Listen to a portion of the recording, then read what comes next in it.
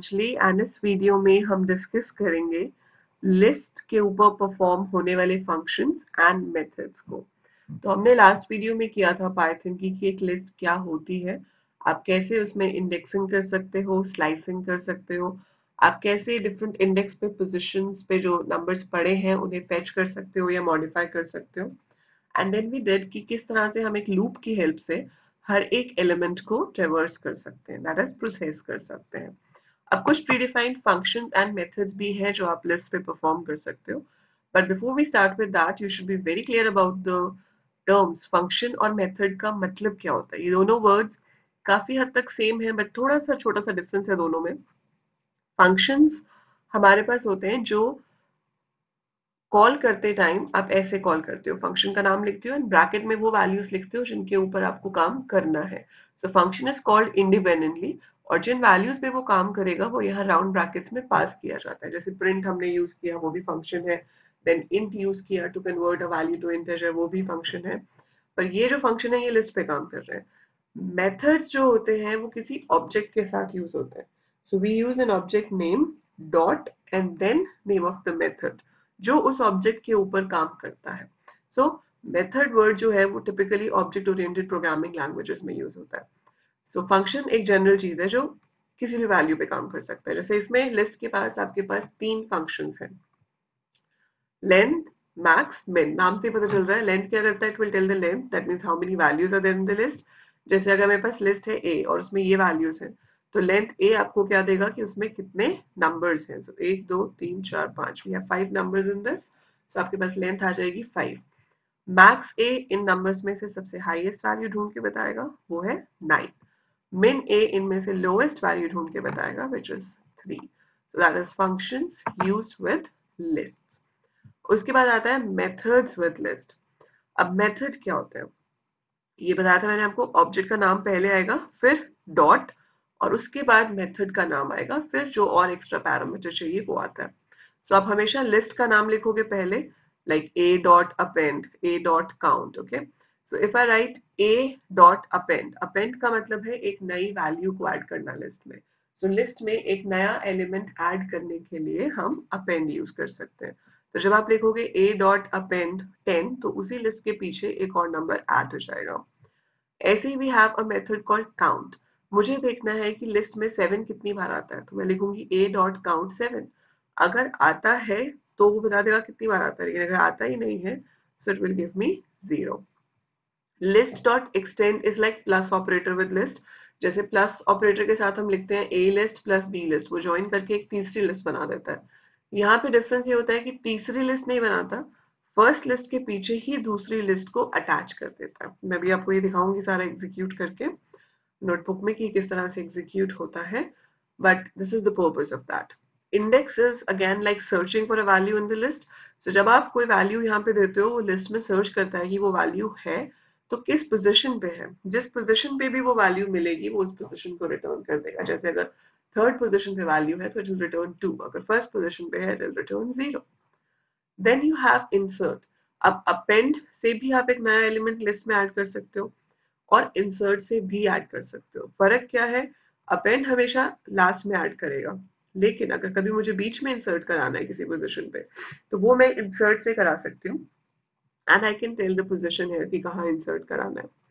Then remove is to remove, जो हम del से भी कर सकते हैं। डेल में हम पोजीशन देते हैं, लाइक A1 जो भी वैल्यू देते हैं वो डिलीट हो जाती है, यहाँ पे भी आप वैल्यू दे सकते हो वो रिमूव हो जाएगी। आपको लिस्ट को रिवर्स करना है, जो फर्स्ट एलिमेंट है वो लास्ट बन जाए, जो लास्ट है वो फर्स्ट बन जाए, सब रिवर्स हो जाए। So we just right list dot reverse, उसी लिस्ट के अंदर ही सारे एलिमेंट्स रिवर्स हो जाते हैं। Then we have sort. Sort will arrange the data in ascending और डिसेंडिंग ऑर्डर, वो बताऊंगी आपको मैं कि डिसेंडिंग में कैसे करते हैं।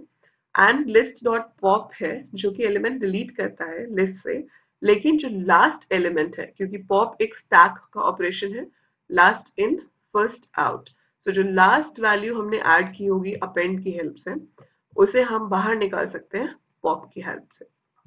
So it's last in first out. So that's this function. Now let's see how does it work. So let's go to the Jupyter notebook. So ये notebook है मेरे पास, मैं यहाँ पे कोई भी list ले लेती हूँ जिसमें मैं कुछ numbers assign कर लेती हूँ। Let's say I've taken this list ठीक है। सो ये तो मेरी लिस्ट हो गई। अब आपको देखना है कि इसमें कितने एलिमेंट्स हैं। सो मैंने लिखा लेंथ ऑफ ए लिखा तो उसने क्या शो किया 5 because there are 5 elements in the list. Max A लिखा so 88 because that's the highest value. Then we have min, ये lowest दिखाएगा which is 12. So ये तो हो गए functions. अब आती है बारी methods की। तो आप क्या लिखोगे, लिस्ट का नाम dot append, लिस्ट का नाम dot append 56 and I executed and then I display A. So आप देख रहे हो यहाँ पीछे 56 add हो गया. This is append. इंसर्ट से अब हम क्या कर सकते थे, जैसे यहाँ जहाँ 78 है ये पोजीशन क्या बनी 0 1 2, मुझे यहाँ पे 50 इंसर्ट कराना है। तो मैं कैसे insert कराऊंगी, a dot insert position है 2, इंसर्ट क्या कराना है 50 और उसके बाद मुझे a को शो भी कराना है। So you can see this, यहाँ पे 50 इंसर्ट हो गया। तो आगे के नंबर्स अब एक एक पोजीशन आगे शिफ्ट हो जाते हैं और जो नंबर आपने इंसर्ट कराया वो यहाँ पे ऐड हो गया। So that's how insert works. मैं अगर फर्स्ट पोजीशन पे इंसर्ट कराना चाहती हूँ, आई वांट पहली जगह पर एक नंबर आ जाए, सो मैंने लिखा 0,30 एंड उसके बाद फिर से a को शो करा दिया। So if you see I get 30 inserted in the first position.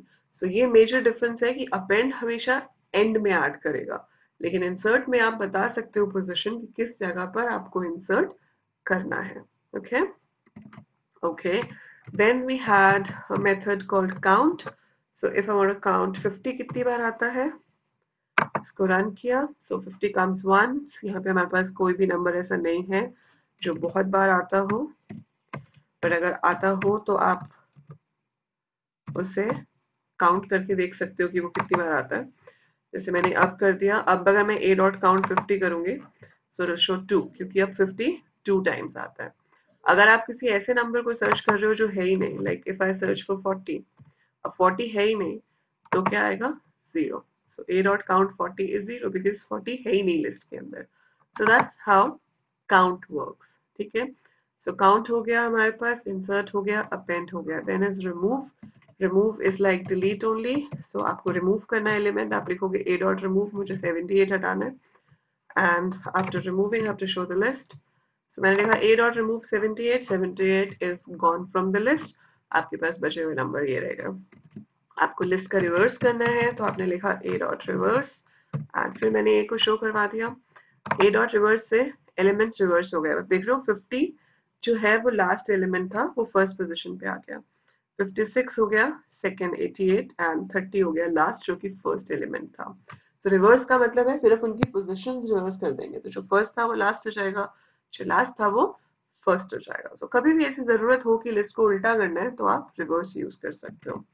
But अगर मुझे लिस्ट को अरेंज करना है अल्फाबेटिकल ऑर्डर में या न्यूमेरिक ऑर्डर में तो हम सॉर्ट यूज करते हैं। ये भी लिस्ट के अंदर ही चेंजेस करेगा, रिटर्न नहीं करता है लिस्ट को। सो a डॉट सॉर्ट किया, आप देख रहे हो सॉर्ट होके आ गए 12 23 30 45 50 50 56 88। They are arranged in ascending order, they are arranged in ascending order. But if I want कि मुझे असेंडिंग नहीं चाहिए, मुझे descending चाहिए, so I have to write a dot sort and in brackets I have to write reverse is equal to true.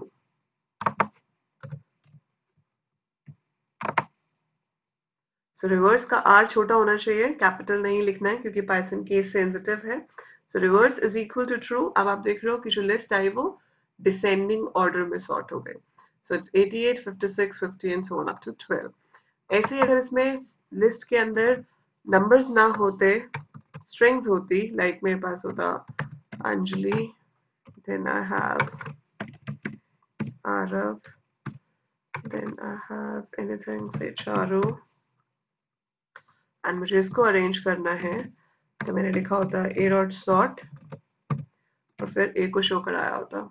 तो पहले आरव आएगा, फिर अंजलि, फिर चारू, बिकॉज डबल a है तो ये पहले आता है अल्फाबेटिकल ऑर्डर में, ये बाद में और ये उसके बाद में।